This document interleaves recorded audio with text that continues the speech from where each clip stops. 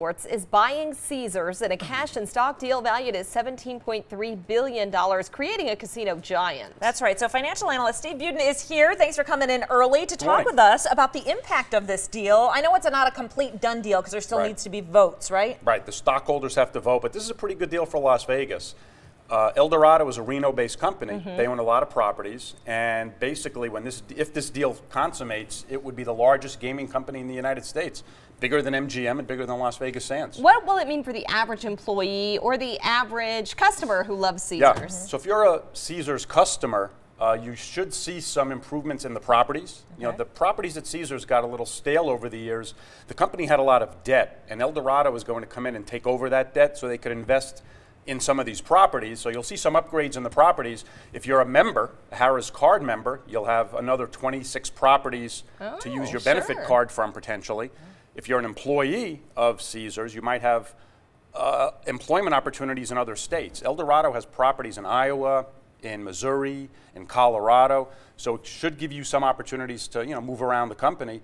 And unfortunately, when some of these deals happen, mid-level, upper-level management, there could be some duplicity, so you might see some layoffs.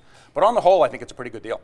So a lot of people asking, is it going to be called El Dorado? But I was reading that it's going to stay under the Caesars name. The Caesars brand is really powerful, and I wouldn't be surprised if they do keep Caesars. In fact, I think they did announce that.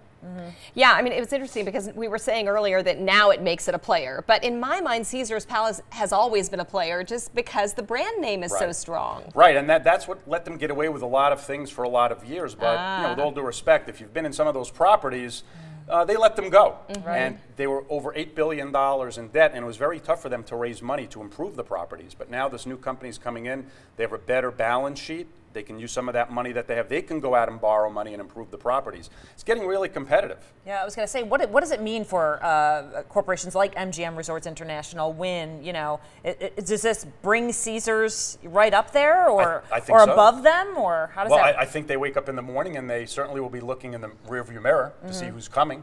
That happens every day in business, right? But I think when you hear about the MGM layoffs and they're doing the whole restructuring, the business has gotten very competitive, and the businesses itself has not really adopted the artificial intelligence and robotics movement yet, and I think that's where this is all going.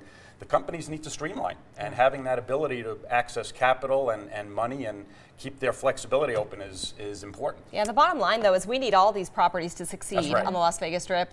One of the largest or the largest employer in Nevada. So we wish them all well, whatever it takes. No, when they win, we all win. Yes. And El Dorado for a long time has been looking to get a presence in southern Nevada. They only have a Laughlin property, and I think this was a good opportunity. Good deal for everybody. Great. Steve, thanks so much for coming on and clearing some of that up. You'll be back on midday at 11 a.m., so we'll see you then. Yep.